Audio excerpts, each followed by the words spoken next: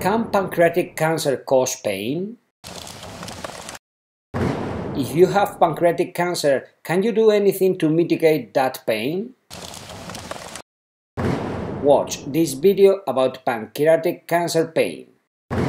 You will find all the answers to these questions, and many more.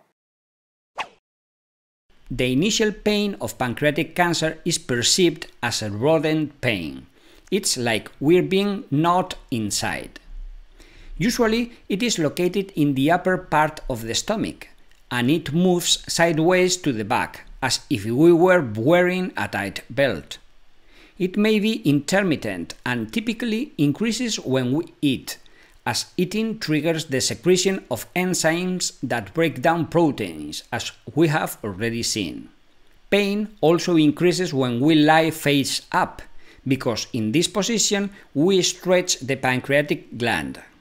Because of this, people with pancreatic cancer tend to mitigate the pain it causes them lying on their side in a fetal position, pulling their legs up towards the abdomen. Watch these interesting videos.